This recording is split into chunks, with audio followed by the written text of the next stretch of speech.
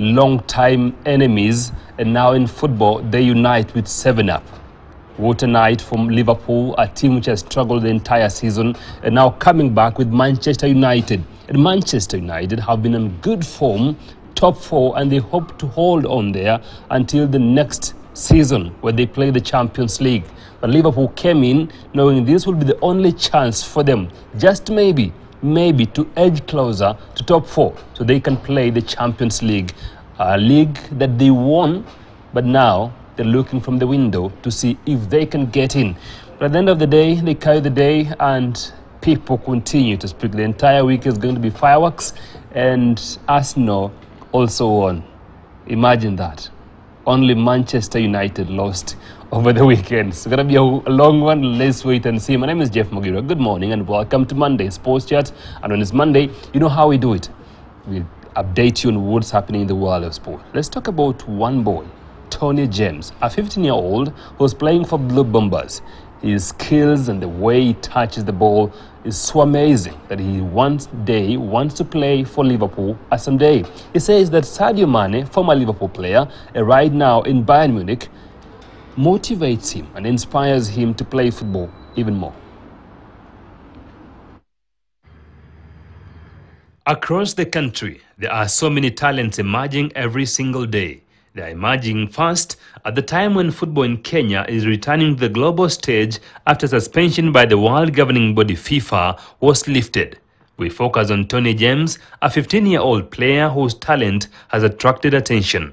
My name is Tony James. I play for Blue Bombers Academy, age 15. I've been playing football since I was around the age of 6.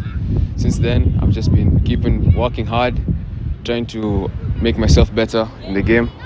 All I can say is that Blue Bombers has really made me the player I am today. From an early age, Tony James seemed to know what exactly he wanted in life. Football was always at the back of his head.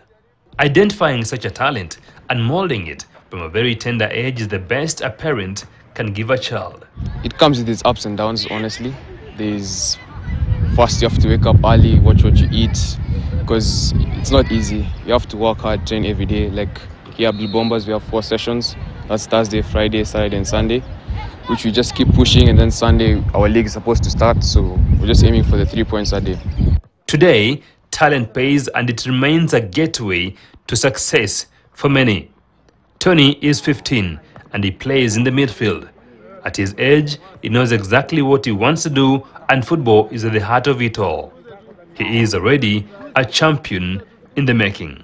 Tony James is a very promising player. Ndio maana tuliamua turudi kabisa kwa grassroots in order to tap the grassroots talents. Lakini nilirealize hao vijana wengi wako na talent. Most especially when you talk about Tony James. Ndio kijana ambayo anaweza cheza katikati, ndio kijana ambaye anaweza cheza wing play, ndio kijana ambaye anaweza cheza kama target man. So unaona vipaji kama hizo, sisi kama macoaches tukiuona huku chini kwa academies hivi, tuna emphasize kijana technically kwanza, tuna blend technically.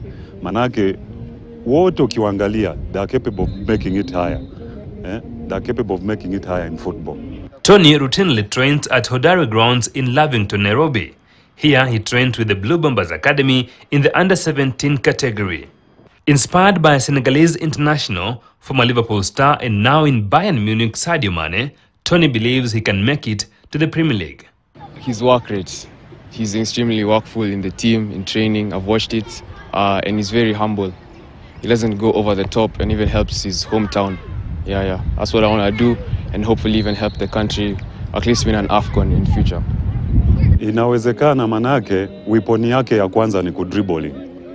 Hiyo natural ako nayo, dribbling. He's a very good dribbler. So vile alinielezea pia na idolize Sadio Mane, nikamwambia saa you need to be disciplined like Sadio Mane. Training and what? Emulate what Sadio Mane is doing. The young Turk hopes that someday he will graduate from Blue Bombers to play for Liverpool. Here he believes his future lies. It can be any, honestly, but my dream is to play for Liverpool. I'm a big fan of them since I was around 4. So it'll be a joy to play for them. Why Liverpool? Honestly, the likes of Mane inspired me a lot. Watching him play, I always say he used to give everything on the pitch, and that's what I try to do myself. So many players find it difficult to balance both school and sports. For Tony, he's determined to win in both ends. He excels in class and he understands why school is equally important. You just have to balance the time because, you know, school is important. Without school, you don't know where you can go. But also football isn't an assurance. You just have to do the both of them. I personally, from school, I come for training. Then at home, I go do my reading and I just repeat the same cycle every day.